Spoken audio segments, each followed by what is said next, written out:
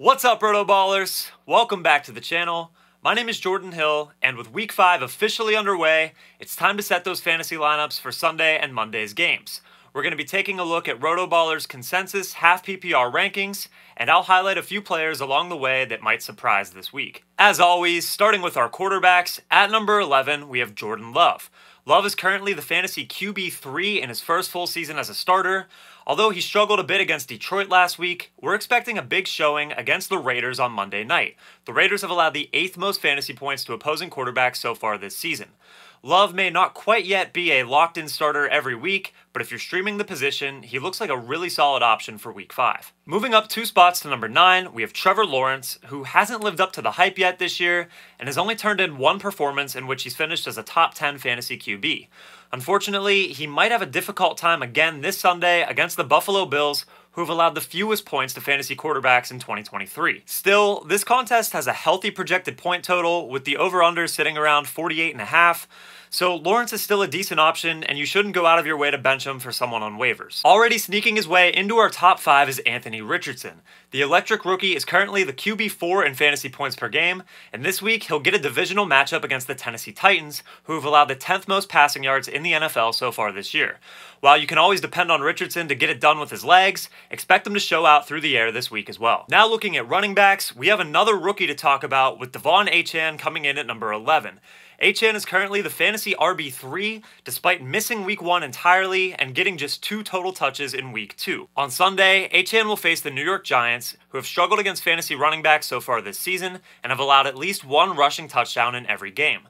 It's unclear at this point what the split between Achane and Raheem Mostert is going to look like going forward, but still, Achane's ability to score on any given play puts him in must-start territory. At number 5, we have David Montgomery, who is fresh off of a 3-touchdown performance in which he handled 34 total touches. We expect the Lions to dictate the tempo once again in Week 5 against the Carolina Panthers, who have surrendered the 4th most fantasy points to running backs through the first 4 weeks. And up at number 3 is Josh Jacobs, who finally found the end zone and shined as a receiving option in Week 4.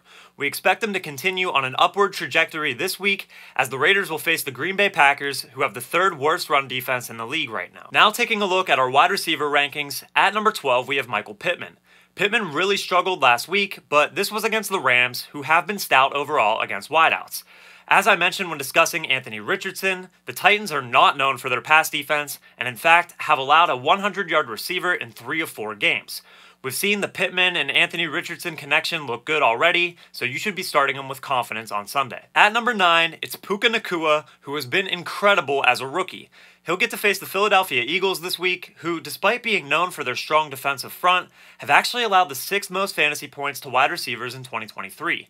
Even though Cooper Kupp is trending in the right direction and just might play on Sunday, Nacua has established himself and remains a must-start in all fantasy lineups. Moving up to number 5, we have Jamar Chase, who started to put it together a little bit over the last 2 weeks after a really rough start to the season.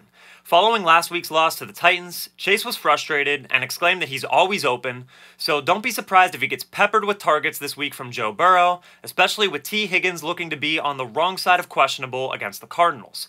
If you drafted Chase early in the first round, this could be the big blow-up performance you've been waiting for. And at tight end, our number 11 is someone who wasn't on anybody's fantasy radar coming into the season, but Zach Ertz actually has 30 targets through 4 games and is quietly a top 12 fantasy tight end.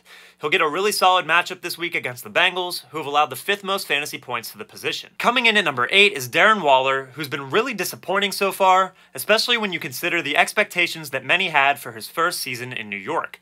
You might not want to bench him yet though, as he'll face the Miami Dolphins this week, who have given up a lot of production to fantasy tight ends. Something's got to change for the struggling Giants, and we think they might start prioritizing Waller in the passing game this week. And at number 3, we have Mark Andrews, who posted 80 receiving yards and found the end zone twice in Week 4. The Ravens have a divisional bout with the Steelers this week, and although Pittsburgh hasn't given up a ton of fantasy points to tight ends this season, they did allow a touchdown to Dalton Schultz last week, and a player as talented as Andrews is essentially matchup-proof. To recap, Jordan Love could bounce back in a big way this week against a struggling Raiders secondary, while Trevor Lawrence might continue to struggle against a really tough opponent in the Bills. It's wheels up for Anthony Richardson, who's already a solidified fantasy star, and he's set up for success again this week against the Tennessee Titans. At running running back, Devon Achane should continue to get more touches, and he has a delightful matchup this week against the New York Giants, as does David Montgomery, who was unleashed in Week 4 and should see a ton of volume against the Panthers. Josh Jacobs appears to be back in 2022 form, and he'll look to keep it rolling against a struggling Packers run D. At receiver, Michael Pittman is likely to be the favorite target of Anthony Richardson in a plus matchup versus Tennessee. Puka Nacua isn't going anywhere. We expect him to thrive even if Cooper Kupp makes his return. And this could be the week for Jamar Chase. The squeaky wheel narrative is in full effect, and the Bengals might just be without T. Higgins on Sunday. You might not have realized that Zach Ertz has the second most targets of any tight end so far this season, and he looks like a great option this week against the Bengals. We think Darren Waller has a good shot to have his best game yet as a Giant against the Miami Dolphins, and Mark Andrews remains a top 3 option at the position despite a tough matchup against the Steelers. Hope you guys enjoyed. Thank you so much for watching. Please remember to leave a like on the video and subscribe to RotoBaller so that you don't miss out on any of our fantasy football content that'll help you win big in 2023.